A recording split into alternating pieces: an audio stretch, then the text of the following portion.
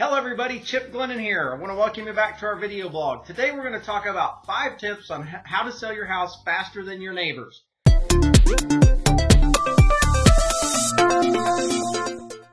But first, I want to draw your attention to a couple of links on our blog. The first link, if you're thinking about buying a home, we have a search tool where you can actually get online and have a backstage pass to search for homes just like realtors do. We also offer a free market evaluation tab where if you're thinking about selling a home, you can click on that link and we'll give you a free market evaluation so you can find out what your home might bring in a market like today. Now on to our video. 5 ways to sell your house faster than your neighbors. Number 1, make sure you update your landscaping. You might have beautiful landscaping already, but it's important to make it look like brand new landscaping.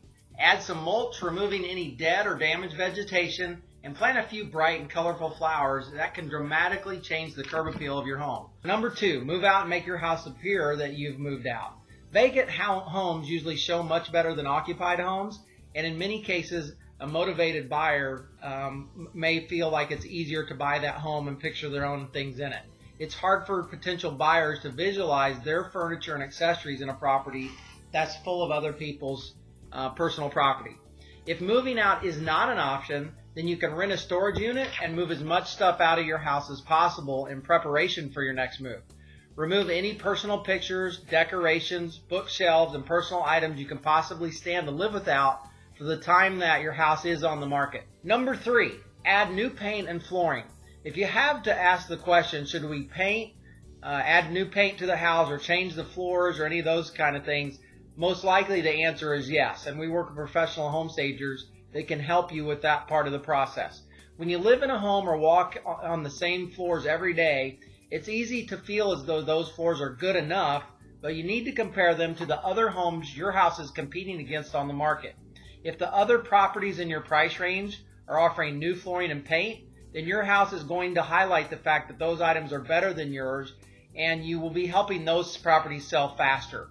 I always say there are 2 types of homes on the market: homes that sell and homes that sell to other people's homes.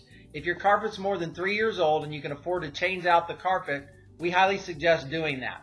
If your wood floors are more than 5 years old and they haven't been refinished, you might consider having those refinished or replacing them.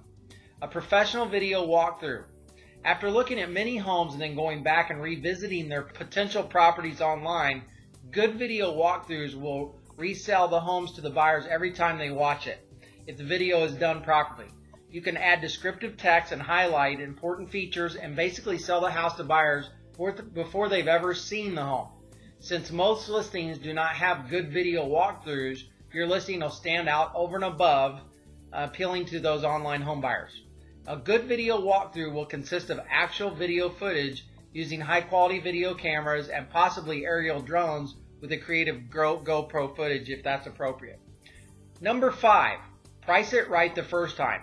I've said the most important tip for last. Any experienced expert advisor will tell you that there are 3 things that sell homes: price, location, condition. Of those 3 points, price is the most critical. People will always look past condition and location if the price is right. People will also look past your property listing if the price is wrong.